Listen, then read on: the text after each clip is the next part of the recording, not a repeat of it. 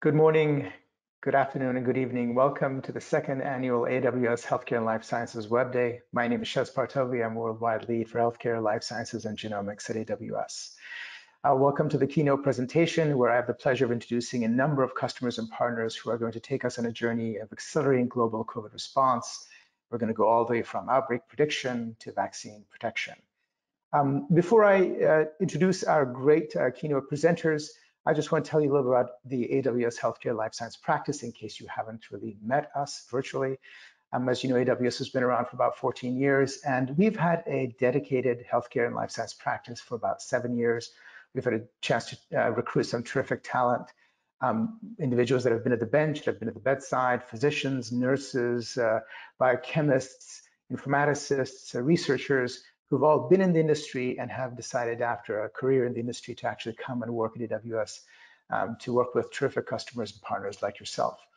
And speaking of our customers and partners, we have the pleasure of enjoying a very large network of industry giants, as well as startups, as well as partners across the world. And really what is really exciting to us is that if we look at the mission vision statement of any one of you, your organizations, we're likely to see one common word in all of them, and I'm willing to wager there's a reference to a patient. We recognize that each one of you are working to advance human life, to do better for civilizations, and so we are delighted to be here working in the healthcare life science practice to help you elevate the human condition. So that really gives us great solace, and we love what we do in that regard.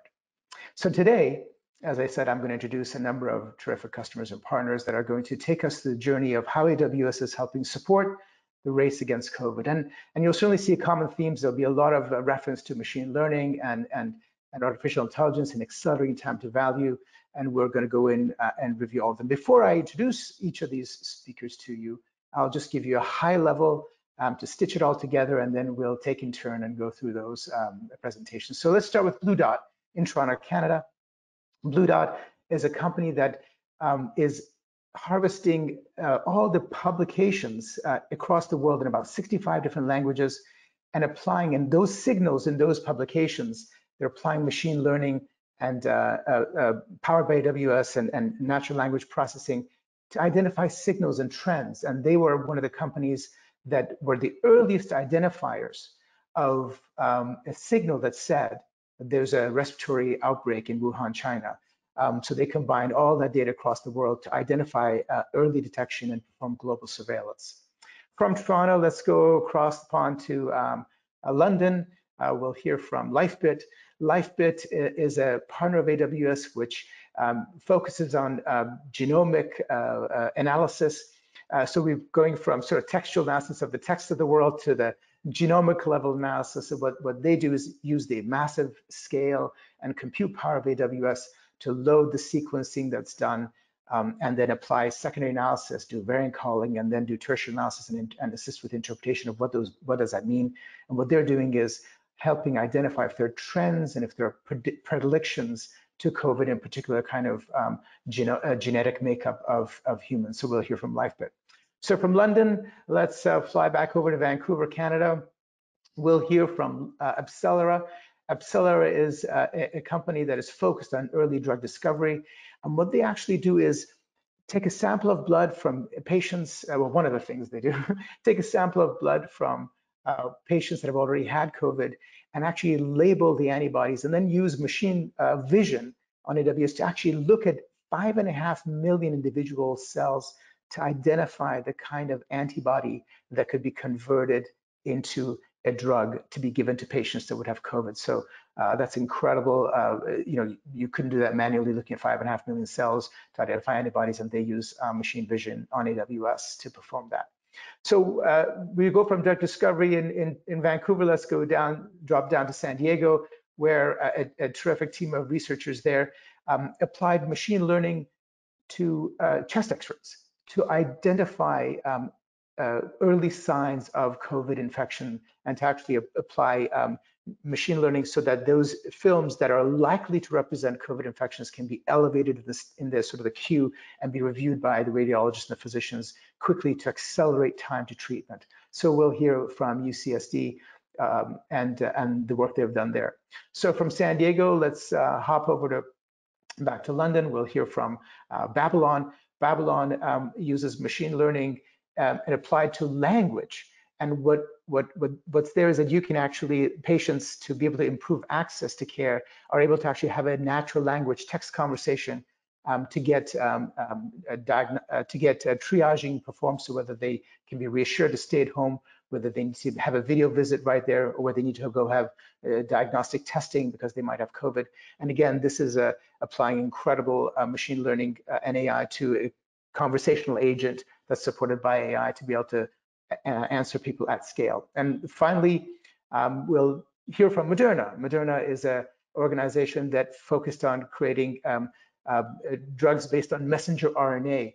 And in this case, they're using the compute power at scale and to look at how to go from, to identify the path from the messenger RNA that is for COVID to a protein family that can be used for a vaccine. And we hear that story from Moderna and their path to accelerating a vaccine identification. So taken as a whole, we're going to go right across the spectrum from left to right, from global surveillance to genomic research, to drug discovery, to diagnostic intelligence, to access to care through virtualization, all the way to accelerating vaccine development. And I invite you to listen for areas where AI, ML, and or compute at scale or storage at scale can help accelerate these, and how AWS supports those.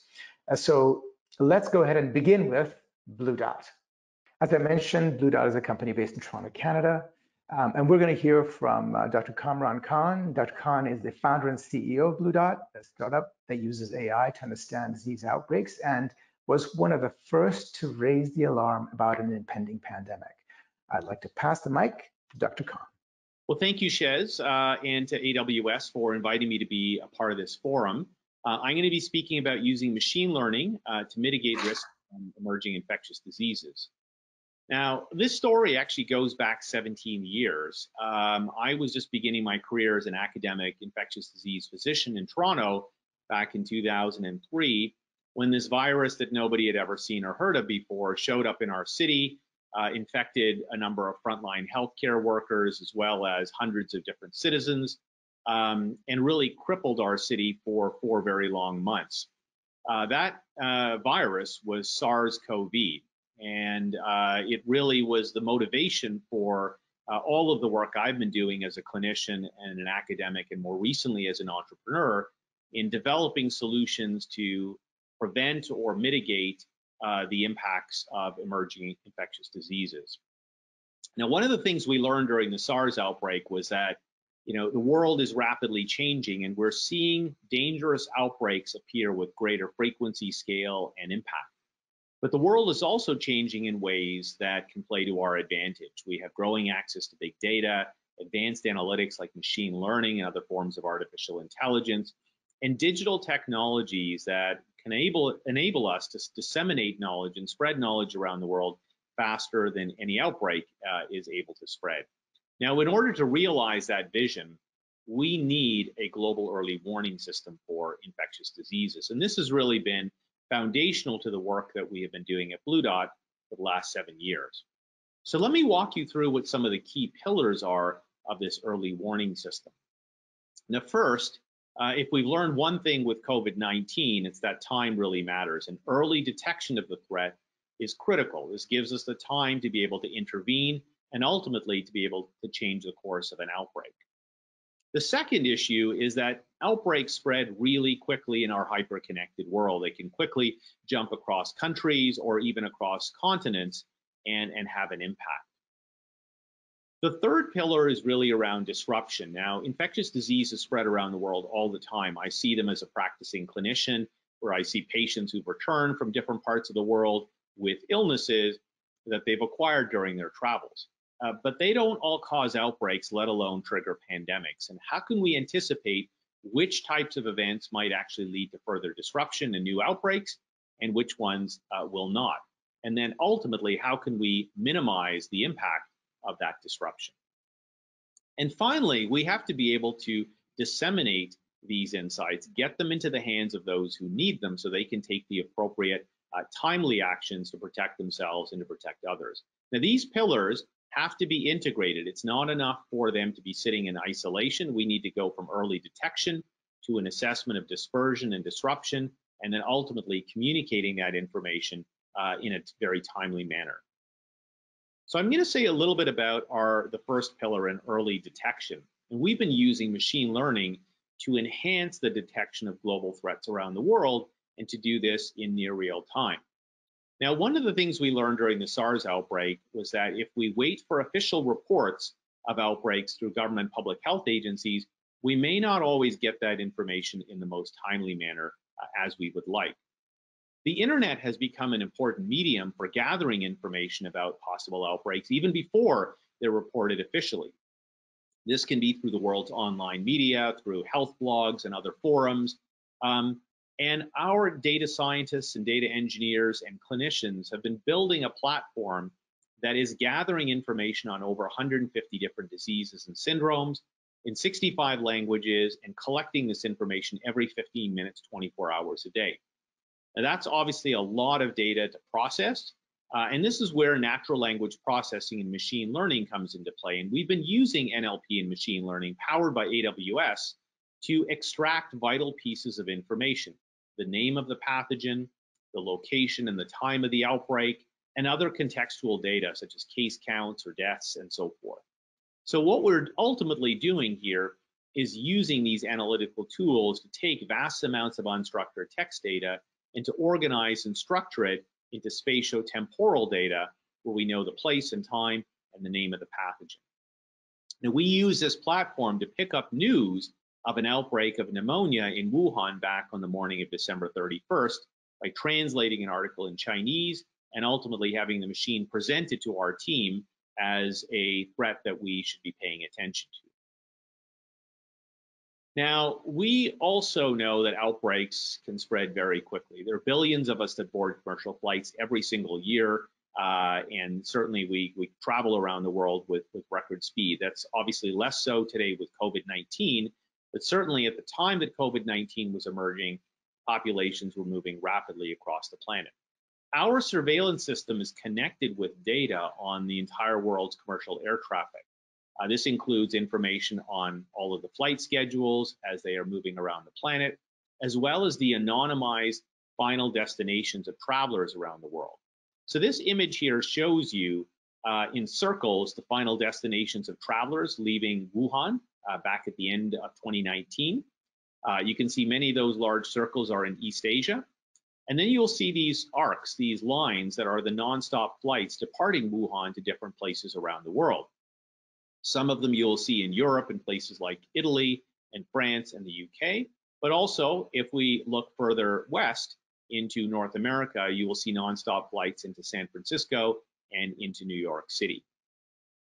Now, we were sufficiently concerned about COVID-19, actually even before it had that name, back in early January. In fact, here you will see a publication that we submitted to the scientific literature where it was referred to as a pneumonia of unknown etiology in Wuhan, and looking at the potential for international dispersion through commercial air travel.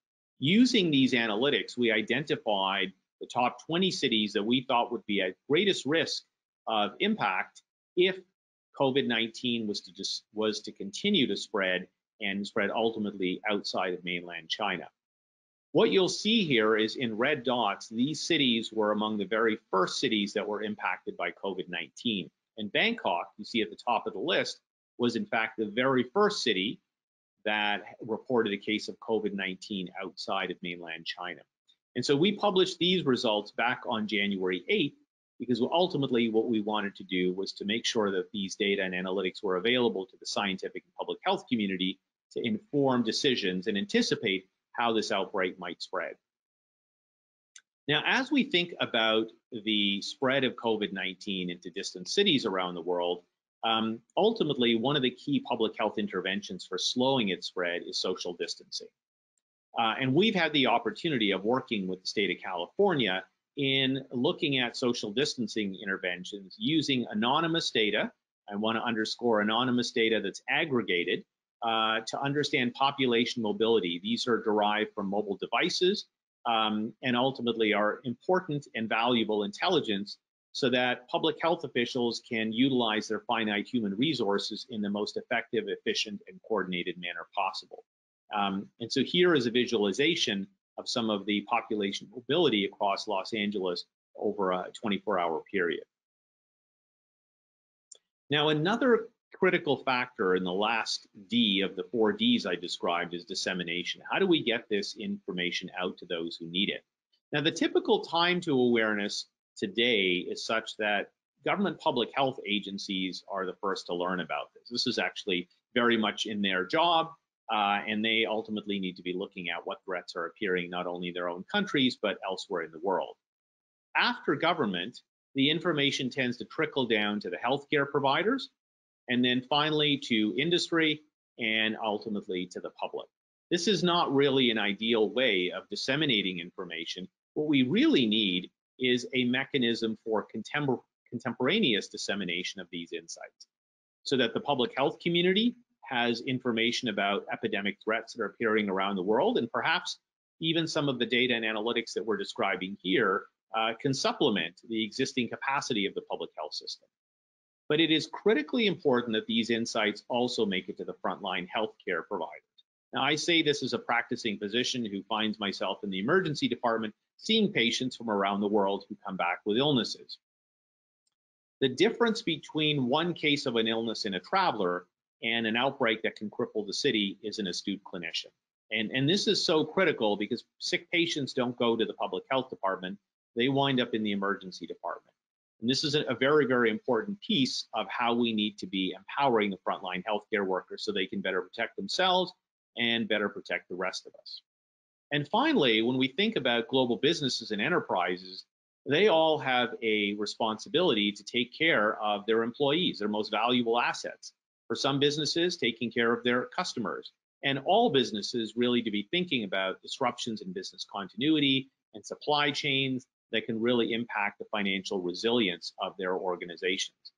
So as we look past this COVID-19 crisis and think about how do we prevent some of the health and economic and social consequences of an outbreak like COVID-19, it's to be using big data and analytics to be able to detect outbreaks around the world quickly, to anticipate how they may be able to spread, to anticipate what their impacts and consequences may be, and ultimately then to disseminate insights to empower the whole of society so that we can mitigate the consequences that we have been seeing with COVID-19, the severe health and economic and social impacts of a dangerous infectious disease. So with that note, I'd like to thank you, Shez and AWS, for inviting me to be a part of this forum. And Shez, I'll turn it back over to you now. Thanks, Kamran. It's incredible to think how this type of technology can better predict where contagious clusters are occurring and potentially identify future larger outbreaks. Thanks so much. Now let's go from analyzing text to analyzing genomics and harvesting insights at the gene level. We're going to go from Toronto to London, and we're going to hear from Dr. Maria Hatsu-Dunford, who is the CEO and founder of Lifebit, a technology company that's launched a new research platform for genomics England. This team, in partnership with Genomic Consortium and the NHS, are set to deliver whole genome sequencing for 35,000 COVID-positive patients to help researchers better understand the underlying genetic factors of disease. Thanks, Dr. Hatsu-Dunford, for joining us. I'm going to pass the mic to you.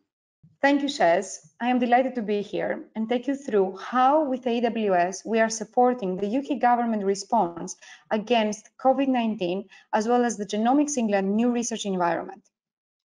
We're now living in the era of the genomics revolution. To get your genome sequenced today, it will cost you less than $500. Soon, it will be less than $100, meaning that every person that can afford to buy a mobile phone can actually afford to get their DNA data sequenced. As a result of this, by 2025, we're going to be having the genomes of more than 500 million individuals sequenced. And if you think that the size of every genome is around 120 gigabytes, then genomic data is bound to be the largest data on planet Earth surpassing astronomical data, as well as the data produced by Twitter and YouTube combined, as estimated by the Sanger Institute. But why should we care about this? Well, when genomic information is utilized properly, then we can reduce the time to diagnosis by 75%. And that is extremely important, especially when we're trying to diagnose patients with rare diseases and complex diseases like cancer. Furthermore, drugs that target genetic biomarkers have 6 times better chances of getting FDA approval than other drugs. In fact, every second drug that FDA approves today is a personalized medicine drug, which means that it's a drug that can be personalized to patients on the basis of their genomic information. And now, genomics is getting a central stage in the fight against COVID-19. The UK government has established a consortia around Genomics England, the NHS and the main institutions with the mission to collect critical data. To reinforce this effort, a partnership with leading technology companies has also been established. Illumina for the DNA sequencing, AWS for the cloud, and Lifebit for the end-to-end research platform. This is truly an unprecedented effort for any one disease. The genomic, clinical, and phenotypic data to be made available will be coming from 20,000 COVID-19 patients that have been submitted to intensive care units, as well as an additional of 15,000 COVID-19 patients with mild coronavirus symptoms. This data will be further complemented by the Genomics England existing data coming from the 100,000 individuals of the historic cohort. Collectively, all of this data will be made available to leading pharmaceutical companies and research organizations across the world in an effort to accelerate finding drugs and vaccines, as well as improve the diagnosis and the prevention of the disease. However, making the data available is simply not enough. We also need to make this data extremely usable, as well as enable all of the organizations that do have access to this data to be able to combine this data with publicly available data, as well as their own private data sets to run joint analysis on the data. Now, the problem here is that all of this data is distributed across different locations and different data silos, making combining of this data almost impossible.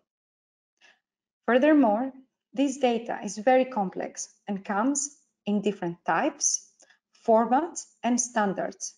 Once more, making the usability of this data also a very difficult task. The solution, federated technology. When combined with the power of cloud, federated technology can provide access to distributed data and allow for it to be analyzed as one. Further, with the right system in place, this diverse and unstructured data can be standardized and made usable. And when we truly combine the data and make them usable, then what we see is that for every 10-time increase on the data, we see up to a 10x increase on the relevant scientific findings. And it is this transformational power of federated technology that we are bringing to Genomics England together with AWS. Now, every researcher across the world can access, query, and collaborate seamlessly over this data. They can further bring and use any analytical tools over this data. Finally, and more importantly, they can combine the genomic singlet data with their own data and publicly available data to run joint analysis over all data, as if the data was in one place, when in reality, the data has never moved from its original location. Now, the common goal of all of this is to identify the genetic variances that can explain why some individuals get affected severely by COVID-19, where others get mild symptoms or they're completely asymptomatic. If we do understand these differences, then we will be able to find targets for drugs and for vaccines, as well as massively improve the diagnosis and the prevention of the disease. And it's this end-to-end solution that we have deployed over the Genomic Singlet AWS cloud. It is a unified digital research environment built to support data coming from up to 10 million plus individuals, 3 billion genetic variants, and millions of phenotypic, clinical, and other annotations. This unified digital research environment also provides an interface with all of the tools needed to query, analyze, and visualize the data. If you want to know more about it, my colleague Torben will be giving a talk in the life sciences technology track. COVID-19 has brought the potential of genomics at the forefront. Yet, the genomic revolution is well underway on other diseases, especially rare diseases and cancer. And it is not just biobanks that need to think how to analyze genomics data at scale and in place without the risk of data transfer. Every pharmaceutical and research organization out there has to act now, because it is proven that when genomics data is properly utilized, especially in combination with other types of data, it can deliver better drugs and better treatments faster. And with that, I would like to thank you all for your attention and invite you to reach out to have a discussion how with AWS we can help future-proof your organization. Now I'll pass it back to Shez. Thanks, Maria. This work in your platform can help researchers to understand why some patients are more susceptible to the virus and some get more severely ill than others. This information can also help identify potential new therapies. And so, speaking of therapies, let's go ahead and go from London to Vancouver, Canada. And in the race to find effective therapy, we're going to hear from a team that is trying to understand and characterize SARS-CoV-2 in the hopes of identifying an effective drug. Now, for this, we're going to hear from Dr. Carl Hansen, the CEO of AbCellera. Carl will tell us how they use microfluidics, machine vision, genomics, and artificial intelligence to find the right antibody that may have potential to treat and prevent COVID-19. Thank you, Shez. In the next 10 minutes, I'd like to take the opportunity to share with you a technology platform that's been built at AbCellera over the past 8 years that is focused on solving some of the toughest problems in the therapeutic industry, the discovery of new therapeutic antibodies, and how investments in that technology positioned AbCellera at the forefront of the response to COVID-19, and working with our partner at Eli Lilly allowed us to go from a first screen of a human patient sample to a first-in-human testing of a therapeutic antibody in a record speed of 3 months. If you work in the biotechnology industry, your overarching goal is always to take basic science and translate it into new therapies for patients. If you work in the biotechnology industry, you would also agree that that process, while we've done terrific things over the past few years, still needs to be improved. It takes too long, it costs too much, and it fails too often.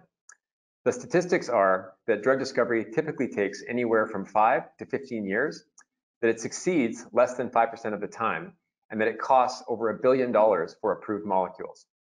There are many reasons for that, of course. Biology is complicated, and we don't yet understand everything we need to know to direct new therapeutic programs. There are challenges in the regulatory environment, and there are challenges in starting a business and growing it so that you can bring a drug ultimately to the market.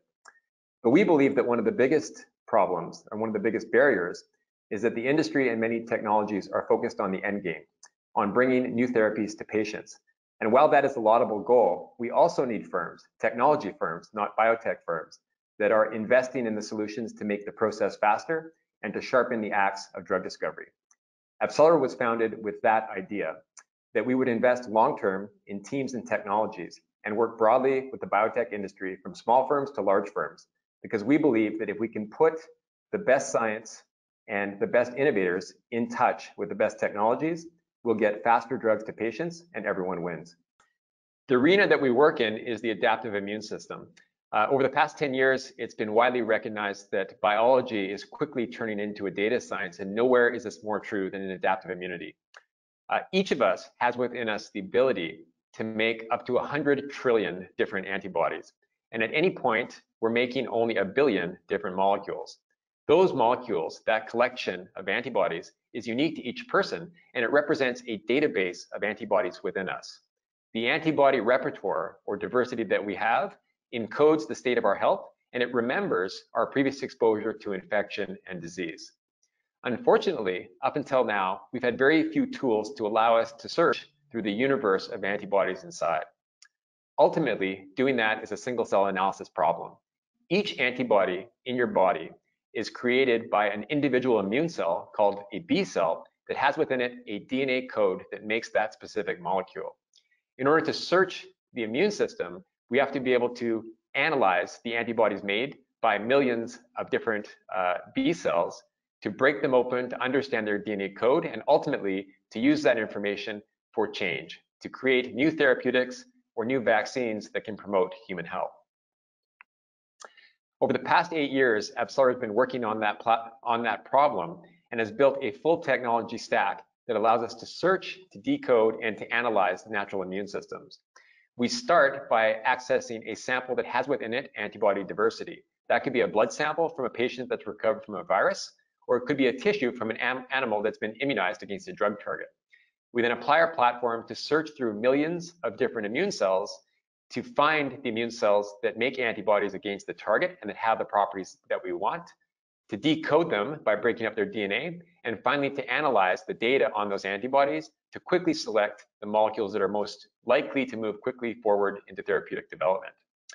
That effort has been built over 8 years and is the work of over 160 employees that include data scientists, engineers, biologists, and mathematicians, and is a technology platform that brings together tools from engineering, from the computational sciences, and from the life sciences. We've honed this technology by working on over 55 drug discovery programs, and through that work and collaborating with partners, have hardened the technology and figured out how to accelerate the path from an idea to a drug. 2 years ago, on the basis of our efforts in technology development for drug discovery, we entered into a program that was being advanced by the Department of Defense through an agency called DARPA, or the Defense Advanced Research Programs Agency. DARPA, if you don't know, is the same agency that is responsible for far-reaching research ideas and brought to us technologies like GPS and the internet in the past. Within the P3 program, the objective is to put in place the technologies that allow us to rapidly respond to a viral pandemic by taking a blood sample from a patient that has recovered from a viral infection and that has within it antibodies that can help to fight the virus, to searching through that immune system to identify the antibodies that can stop the virus and also that are safe for patients and can be quickly manufactured so that they can be brought back to the population either as a therapeutic or as a prophylactic to be a firebreak for the spread of the pandemic. Through that program, we had the opportunity to pressure test our technology stack in simulated pandemic exercises, the first of which was against a coronavirus called Middle Eastern Respiratory Syndrome, or MERS, and the second, which was against pandemic influenza in 2019. Earlier this year, in January, we were preparing for our third capability demonstration, and we're on the phone with collaborators at the NIH Vaccine Research Center discussing an upcoming project to demonstrate the platform on another coronavirus, SARS. It was that very same day that it was announced in the US that the first American patient had been identified that had been infected with COVID-19. Immediately after that announcement, we gathered the team in an all-hands meeting and made the decision to abandon the project that we were already working on within P3, and in fact, to deprioritize many projects across the company so that we could bring the majority of our resources onto the problem of getting ready not for a simulated pandemic, but for deployment of our technology in the real thing, to try to find a therapeutic antibody at record speed that could be used to help patients that are infected with COVID-19. For the next month or so, we worked through our network to try to source a patient sample. And on February 25th, we were successful in getting access to what we believe was the first sample available from a US patient that had been infected and had recovered from COVID-19. 4 days after receiving the sample, we applied our technology to search through the immune cells within that blood sample to find antibodies that recognize the virus.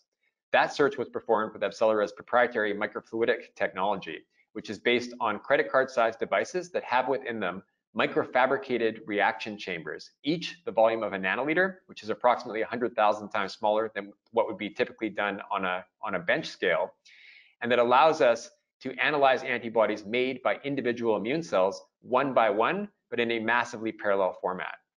Over 3 days, we were able to apply that technology in searching through over 5.8 million immune cells. And from that, we were able to identify 2,200 individual cells that made antibodies against the virus and that bound to the spike protein. The spike protein on the coronavirus is the main protein responsible for the virus interacting and infecting with your cells. Taking those cells, we then recovered the 2,200 cells, broke them open, and over a period of 3 days, we sequenced them to decode the DNA sequence that told us not only what the antibody was, but how to make it in the lab. From that analysis, we were able to identify over 500 unique human monoclonal antibodies, which we then expressed and subjected to a battery of tests within the company that use our analytics and automation to generate over 500 data points on each of the antibodies. That resulted in a total collection of over 250,000 data points that needed to be analyzed. And of course, that data was organized and computed on using our backend software. And then our users can interact with that with a visualization tool called Celium, which allows the scientists to interactively explore and filter through hundreds of different antibodies based on large and complex multidimensional data sets. Using that tool, we were able to quickly digest and make a decision based on that data, which allowed us to reduce our set of originally 5.8 million immune cells to 2,200 that bind the virus, to 500 that are specific to the virus and are unique, down to a set of 24 that moved into later stage evaluation to see which one would become a drug. Over the following 2 weeks, we subjected those antibodies to further experiments to determine which was the most effective at stopping the virus, and also which would be most easily manufactured quickly so that we could get it to patients as soon as possible. That resulted in the down selection to a single antibody candidate, our drug substance, on April 15th, at which point we handed off to our partners, Eli Lilly, who began GMP manufacturing and brought that antibody extremely quickly through the manufacturing process, through IND submission, and resulting in a first-in-human testing on June 1st. From end to end, we were able to identify our final drug candidate within 6 weeks of starting the screen, and 6 weeks later, or a total of 3 months after starting the project, had succeeded in having a first-in-human testing of the first in the world monoclonal antibody against COVID-19. Through all of this process, and also in our ongoing efforts in drug discovery and our future plans to further expand our technology and impact on the industry, it's equally important to have a strong computational platform as it is to have the technologies that allow you to do the experiments on the single cells and to analyze antibodies. We have selected to support this the Amazon Web Service Cloud, and through this work, we used the Elastic Beanstalk, RDS, and Elastic Cloud to support those efforts. Of course, that is a scalable and high-powered computing infrastructure that will grow as we grow as a company. Finally, I want to comment that the last 4 months have been a remarkable time for the world and certainly for AbCellera, as we have found ourselves, by virtue of the technology that we have, at the forefront and able to contribute to efforts that are happening across the industry in finding a solution for COVID-19. I also think that this is a perfect example of the reason that we founded the company, and it is that if you invest long-term in the technologies that accelerate drug discovery and build up the teams, then you can move ideas in basic science more quickly from the lab to testing in patients. And that is best done, of course, when you work collaboratively with partners across the industry. On that note, I'd like to call out the terrific accomplishments and contributions to our program from the Vaccine Research Center at the NIH, the labs of Barney Graham and John Mascola, the senior leadership and the many hundreds of women and men that have put their efforts into this at Eli Lilly, and that have moved at truly remarkable speed through manufacturing and towards clinical development. And finally, for the efforts and vision of DARPA for investing in the basis of technology from which we were able to respond to this pandemic, and that has also supported other companies and groups that have a role to play in fighting COVID-19. Thank you, Shez, for the opportunity, and back to you. Thanks for joining us, Carl, and showing us how truly fast the research community can move and pull together and collaborate in such times. Now let's go ahead and move to UCSD.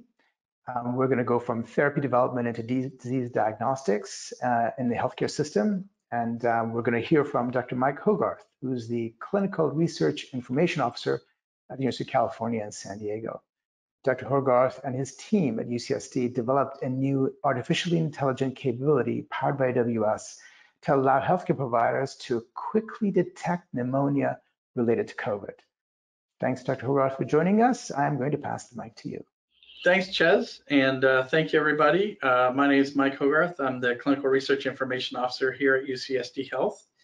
And thank you for the opportunity to present to you a interesting project related to COVID-19 and a machine learning-based artificial intelligence clinical decision support system that we've put in place during this pandemic in collaboration with AWS. First, a little bit about UC San Diego Health. We are a major academic health system here in the United States. We're ranked 7th in terms of biomedical science and healthcare academic medical centers.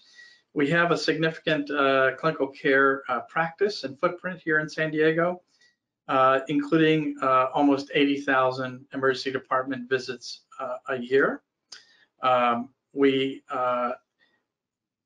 as everybody else has been impacted by COVID-19. And I wanted to give you kind of a background on this project on clinical imaging, in that when COVID hit, one of the most interesting things about it, as we all know, it's a pulmonary infection, but one of the characteristic features of it is a ground glass opacity appearance on the CT scan, which is quite characteristic. One of the challenges is that although CT scan can detect this fairly readily, you can't really CT everyone that shows up with fever, fatigue, and potentially could be a COVID patient. So usually what we do is a screening chest x-ray, and if there's something abnormal on the chest x-ray, we proceed to a CT scan. As I mentioned, CTing everybody is very impractical, particularly with COVID-19 patients, because of the cleaning procedures that have to happen between patients. It's cost prohibitive, it's quite expensive compared to a chest film that's done in a screening maneuver. And then, of course, the radiation exposure is not insignificant. So typically, we chest x-ray folks, we obtain chest x-rays, and if they're abnormal, we may proceed with a CT scan. The problem is what happens when you have a very subtle pneumonia and not very many symptoms, and we see that with COVID-19 patients. In fact, a number of folks are asymptomatic or may have very mild symptoms and what might appear to be a negative chest x-ray. It turns out that here at UCSD Health, 2 radiologists in our radiology department, Dr. Albert Shao and Dr. Brian Hurt, were working on a chest x-ray pneumonia detection clinical decision support system that was based on a machine learning based algorithm that they had developed using 22,000 or so publicly available chest x-rays. None of those are COVID cases, of course. Interestingly enough, when COVID hit and people were publishing these cases, one of the publications posted chest x-ray images. And so Brian and Albert tried their algorithm on those chest x-ray images, and it turns out it was successful in detecting both normal as well as all of the abnormals, including the subtle pneumonias. And you can see there some of those cases. Their algorithm generates a probability map, which is a heat map that gets overlaid on top of the chest x-ray image. So it produces a secondary image, as we call it. So the original is there, and a second copy of that original is created, and the probability heat map is overlaid on top of that. And both are viewable by the clinician at a workstation. I saw Brian and Albert present this at a internal conference here. It was quite interesting. And when COVID hit, we were affected like everybody else, and we already had an AWS environment. We were sort of toying with the idea at the time of implementing this algorithm, but we really didn't, we hadn't formulated the project. We didn't quite have a good idea of how to proceed. We were having routine meetings with AWS, the healthcare folks, and about our environment. And one of those meetings on March 15th, surprising to us, rather than discussing the projects, the team posed the question, how can we help when it comes to COVID-19? It took us aback a little bit, but we had this project that we wanted to do, and so we proceeded to discuss it a little bit further, how feasible it might be. It clearly was feasible, and we assembled the team and kicked off the project on March 20th. Just to give everybody context, at the time, there were about 4,500 cases or so in the US, but 1,000 new ones a day, and almost 100 total deaths at the time. In 5 days from project start to the 25th of March, we had the infrastructure in place, including connecting the clinical picture archiving communication system, which receives images from the plain radiography modality and is used here routinely in the radiology practice. We've connected that with the images going outbound in real time to our AWS environment through a gateway. The gateway takes the images, puts it into an EC2 instance where the Python-based machine learning algorithm then analyzes the image, produces the second image or the copy with the heat map overlay, and then both are sent back to the clinical PACS. So this becomes part of the DICOM images for the case and can be viewed in a PACS workstation in the emergency department. So we proceeded to turn that on, and on March 25th, the first 24 hours, we processed 438 chest x-rays. And in the 9 weeks since, we've done almost 13,000 chest x-rays.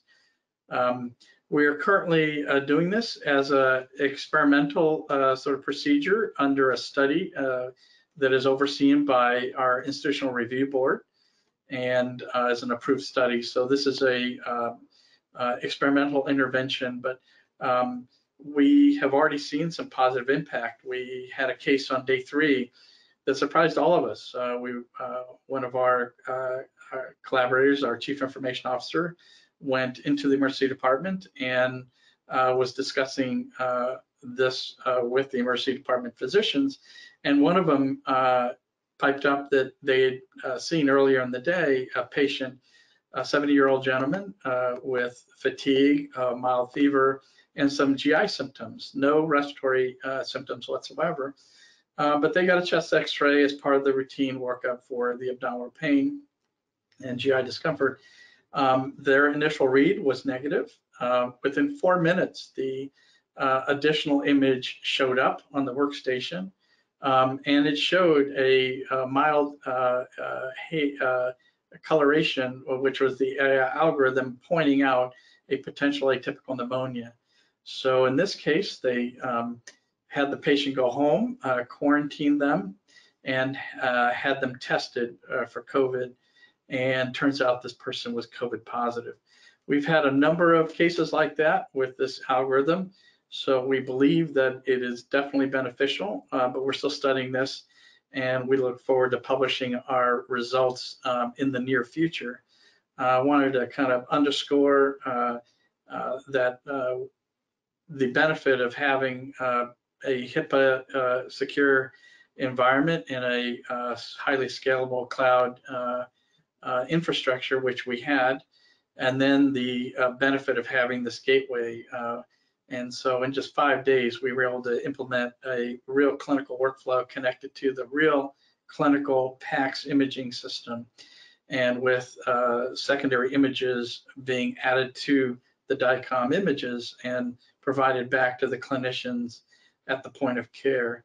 I personally have done this for 25 years and have never really seen an implementation like this happen so quickly.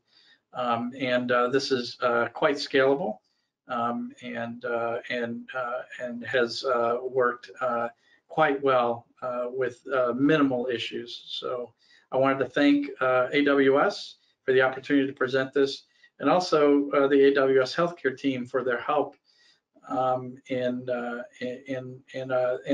moment of crisis here, which we're still in, but is improving little by little. We still have this algorithm in place, and I think what we'll discover is that it's had a significant impact on a number of individual patients who might have gone on undetected COVID, infecting not only other patients, but also potentially having a poor outcome because of lack of early detection. Again, I just wanted to thank everyone, and thank AWS in particular for the opportunity to present this real case of using the AWS environment in a real clinical workflow in the COVID-19 pandemic.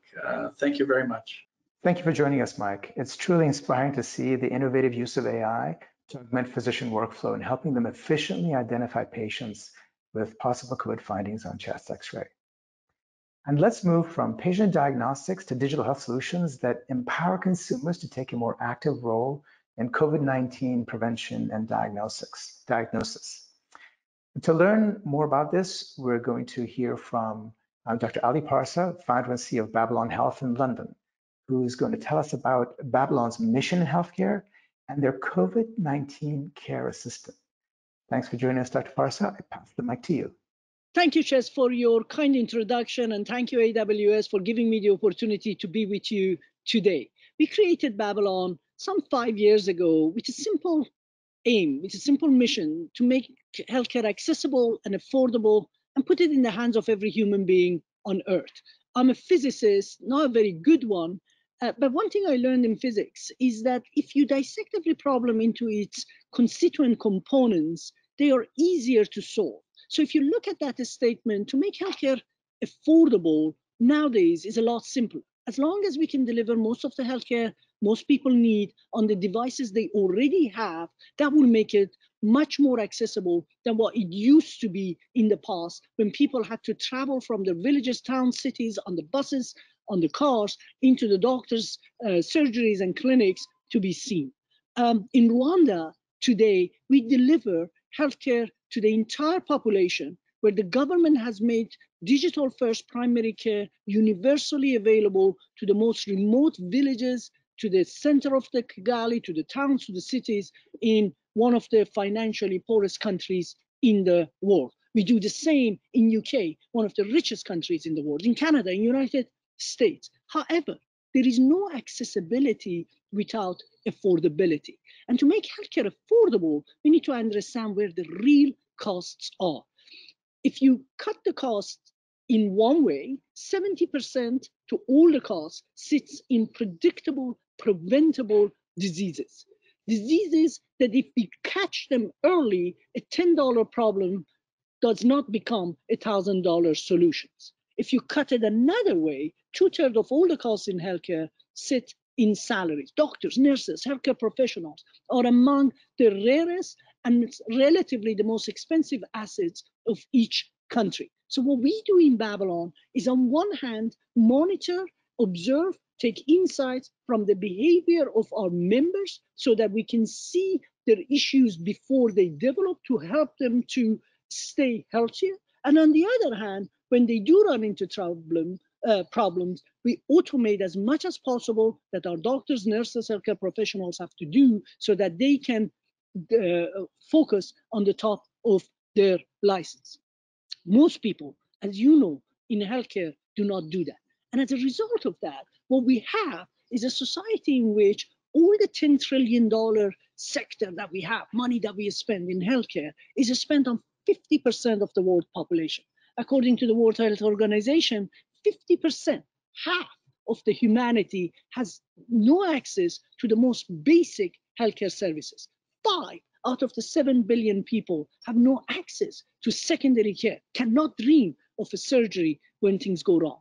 Einstein used to say the definition of insanity is doing the same thing over and over again, but expecting different results.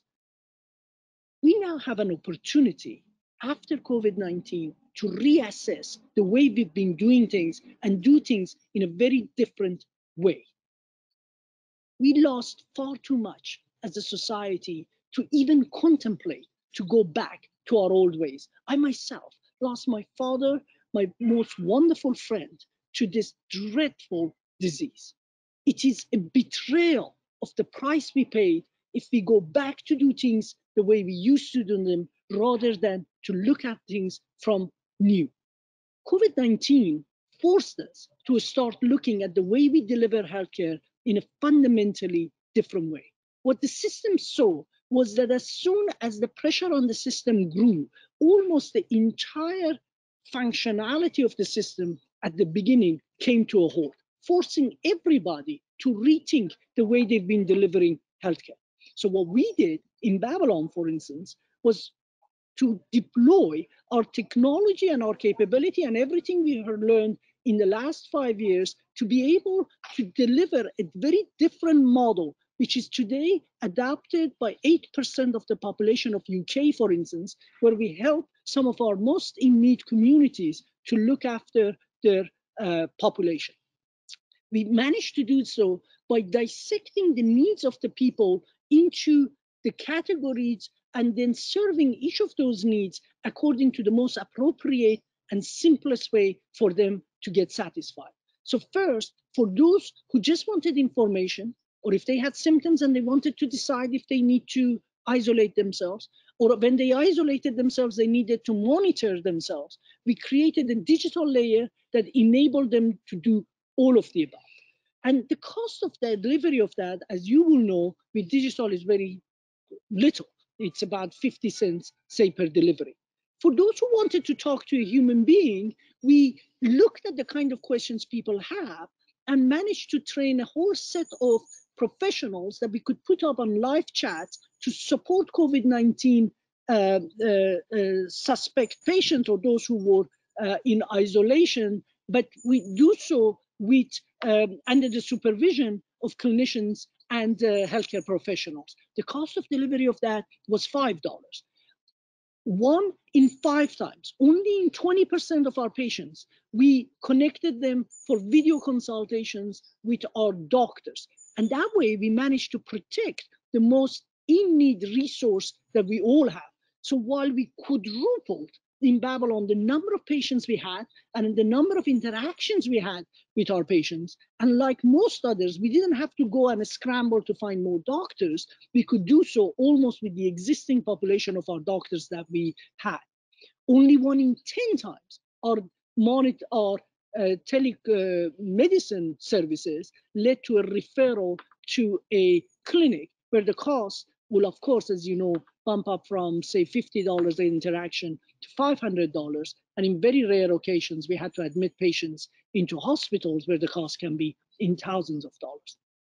That very disciplined funnel managed to achieve a number of things. 1, Patient satisfaction remained huge, 93% net promoter score. Patients loved the fact that they had someone available to them 24/7, but they were not calling on the highest in demand resources of the country. Secondly, the cost for the whole system was managed very well without any undue pressure on the system. And thirdly, we managed to keep our doctors and safeguard their time so that they could see the most in need patients that Babylon had.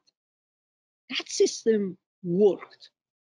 But COVID-19 is not the only crisis we face in healthcare. For years, as you all know, we've been facing the crisis of chronic conditions. We've been facing with the pandemic of mental health. Every year, for the last decade, 1 million wonderful human beings committed suicide, took their own lives.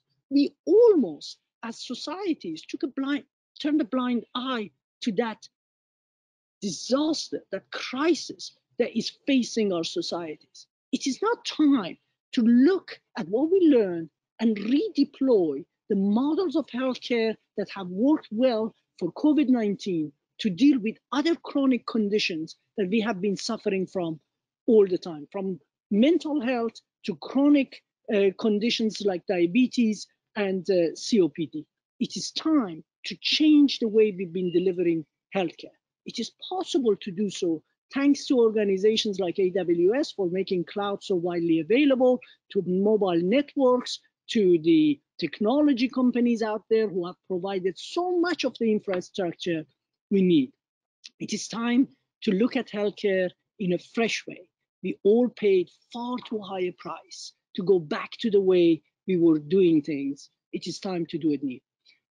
Chaz, thank you so much for the opportunity you gave me to talk to the people in this audience, and I'll send it back to you now. Thank you, Ali, for sharing what you and the Babylon team have developed. It's fantastic to see more and more digital health solutions designed to enable consumers and patients to take a more active role in their health. And now let's look even more forward to longer-term prevention with the development of vaccines. For this, we're heading out to Cambridge, Massachusetts to hear from Stefan Bancel, the CEO of Moderna, a born-in-the-cloud pharma company that immediately sprang into motion to develop a potential messenger mRNA-based vaccine against the novel coronavirus. Thanks, Stefan, for joining us. I pass you the mic. Thank you, Chef, and hello, everybody. Thank you for having me at this AWS conference, where I want to talk to you about Moderna's corona vaccine. Before I start, let me remind you we are publicly traded. I will make forward-looking statements, and please check the SEC website before deciding to invest in the company to understand the risk. We started Moderna on the notion that messenger RNA is an information molecule. It's part of a central dogma of biology. It's a molecule that sits between DNA and protein, and it's an information molecule. And we thought that if we could find a way to make the technology work to turn messenger RNA molecules into medicines, we could create a new class of medicine next to small molecule from old pharma or recombinant from the biotech industry. What got us excited is because messenger RNA is an information molecule and gets to make protein inside cells, is we could make dozens and dozens of medicines for which there is no medicine on the market. And that was, of course, very exciting to help many patients. We believe the probability of technical success to go from the lab to commercial was much higher because we make a natural protein and because mRNA is a platform.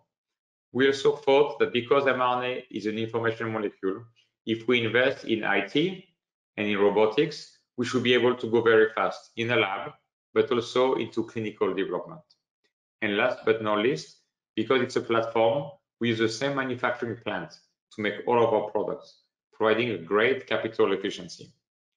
So as we embarked on building this company, we were paranoid about failing and how not to fail patients. And so we decided to mitigate risk, to diversify technology risk that you see on the x-axis by trying 6 different technology of mRNA at the same time. You see in blue in left, intramuscular injected vaccines, and in orange on the right, IV injected drugs that go to the liver to make rare genetic disease medicine for kids that have a rare genetic disease. On the y-axis, what you see is the biology risk. And we diversify biology risk just by having enough product, like you manage a portfolio of stock. And so we embarked on this totally unprecedented adventure, which was to put in the clinic 16 drugs at the same time, which had never really been done before by any biotech startup.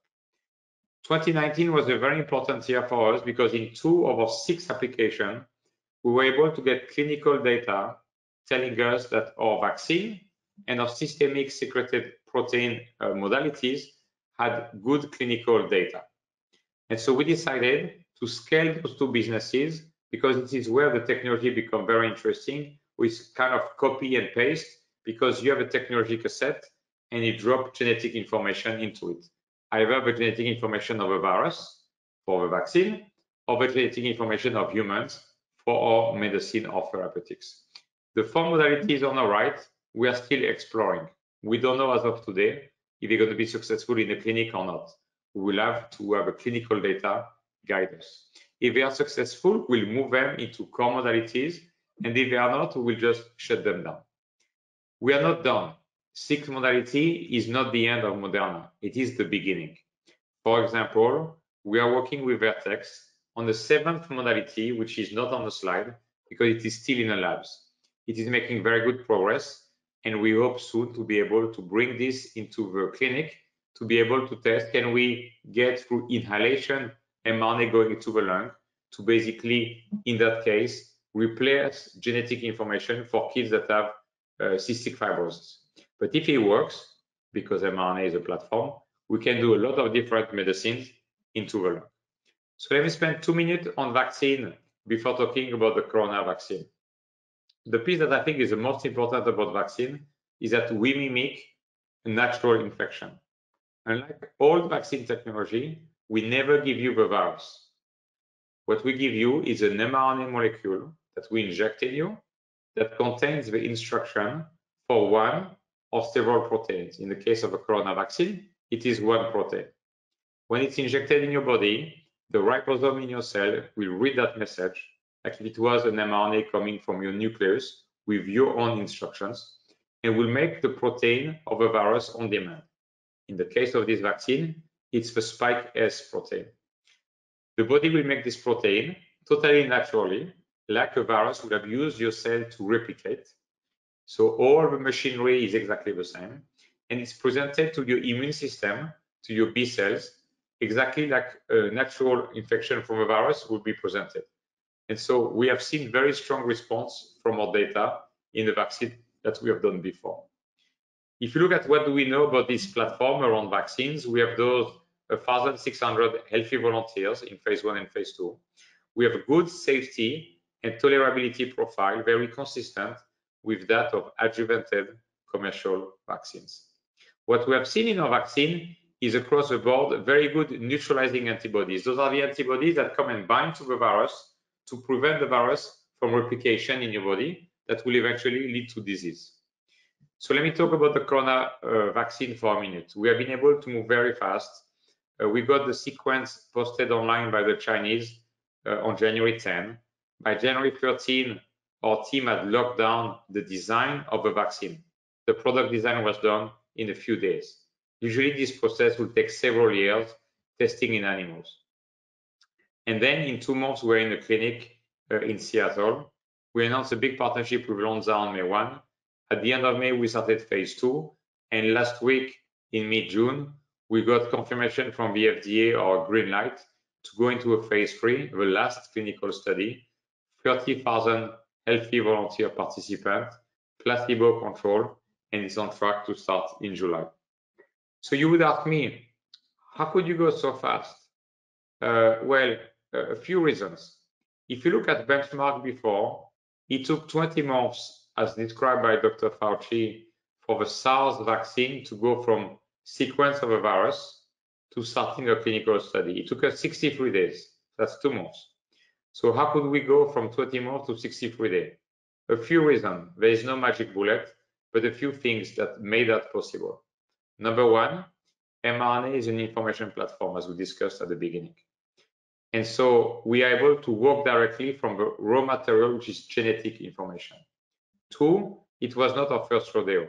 We had done 9 vaccines before. This was our 10th vaccine. So we learned a lot around our technology, our formulation processes, and it was very useful, as you can imagine. Third is we had already worked on coronaviruses. For around the last 2 years, working with NIAID, the division of NIH that Dr. Fauci leads, we had worked, amongst other viruses, on MERS, the Middle East Respiratory Syndrome, which, as most of you know by now, is also a coronavirus. And so we had the chance in very detailed animal testing to try different protein, to try fragments of protein, to figure out the best design we could do to get a very good protection in a MERS vaccine. What is good to know is that last week, we submitted online a manuscript co-authored by NIAID, showing that we had full protection in mRNA 1273, which is Moderna's corona vaccine product. Of course, the team had done amazing work, working 7 days a week now for 5 months, and our manufacturing sites. It is fully digital. It is all in the cloud in AWS. We use machine learning toolbox from AWS to do the design engineering of our products, to also do some part of our quality control. The site is fully integrated from raw material, then we make the mRNA, we formulate it, we put it into vials, we do quality control on site, all connected over machines into our ERP system, into AWS, and that goes into directly clinical trial sites. As we had to face the pandemic, we had to move from 100 million doses per year at our Massachusetts plant, which for most vaccine is a huge volume. But when you are facing a pandemic and up to 8 billion people on the planet, that is a small number. So we gave ourselves a challenge. How do we do 10x? How do we go from 100 million doses to 1 billion doses? And so we partnered with Lonza, one of the best companies in the world for contract manufacturing for pharmaceuticals. They are based in Switzerland, and they have a very, very strong network of plants. What enabled us to move very quickly to Lonza is, again, AWS. Why? We were able to basically do copy and paste of the sites of Massachusetts into the new units of Lonza by just be able to replicate that very quickly into the cloud. If we had done it the old way, we would still be talking about it because it would have been such an effort. But being in AWS made it very easy. So where is Moderna now? We have 2 medicines that are in phase 3 or starting to prepare for phase 3. 6 in phase 2 or preparing for phase 2, 12 in phase 1. We've had already 12 positive clinical readouts, including 8 vaccines. If you look at a portfolio of 23 medicines in development, we have 7 vaccines that are first-in-class vaccine, meaning there is no vaccine on the market today against any of the virus that we're working against. 5 immuno-oncology drugs in the clinic partnered with either Merck or AstraZeneca. 4 rare genetic disease medicine for kids that are missing 1 enzyme. Out of 22,000 genes in their DNA, 1 instruction in their liver. And we're getting the technology to be able to replace that instruction set that is faulty from the DNA of our parents into this product. We have also a new entry into autoimmune disease with 2 new medicines. More than 2,000 people have been tested with our technology, and with a phase 3 starting soon, you'll be soon 30,000 people that have been dosed by Moderna's technology. The team is getting close to 1,000 people. We talk about the plant in Norwood, Massachusetts, and Lonza. We've had a lot of partnership over the years. 4 partnerships with Merck, 3 partnerships with AstraZeneca, a partnership with Vertex, but also Department of Defense via DARPA, BARDA from HHS, and the Gates Foundation. And as you can see, we have a very healthy balance sheet with multi-year runways. So with this, I would like to thank you for the invitation today to this AWS conference, and I would like to send it back to Shep. Thank you. Thank you, Stefan. It's incredible to think how your team was able to be so agile that in just 25 days, you go from a virus sequence selection to the first clinical batch of a new potential messenger mRNA vaccine. So in closing, I hope you enjoyed the presentations today. I wanted to share with you that in the spirit of empowering collaboration between researchers and clinicians globally, Elsevier, which is a global leader in information analytics in science and health, and AWS are collaborating to offer free access to a set of biomedical research tools and content at the Elsevier Coronavirus Research Hub. So you'll want to check out that link. It's in the session console and you get access to that free content. We believe by making it easier for anyone to access important research, we can help researchers and life science companies accelerate efforts to address the current coronavirus pandemic. So we now invite you to explore the rest of the sessions and presentations that are available throughout the console. You'll find 4 tracks to choose from. There's a healthcare business track and a healthcare technology track, a life science business track and a life science technology track. Each track will kick off directly after this presentation, and then all the sessions will be open for on-demand viewing. Following the track kickoffs, you can choose sessions of interest in any order, anytime at your leisure. Finally, please be sure to leave us some feedback on the sessions using your star rating tools so we can continue to provide the most relevant information that you want to hear about. Thanks so much for joining me today. It's been a pleasure presenting to you, and it's been great to have our customers and partners on with us. Thanks again. Have a great rest of your day.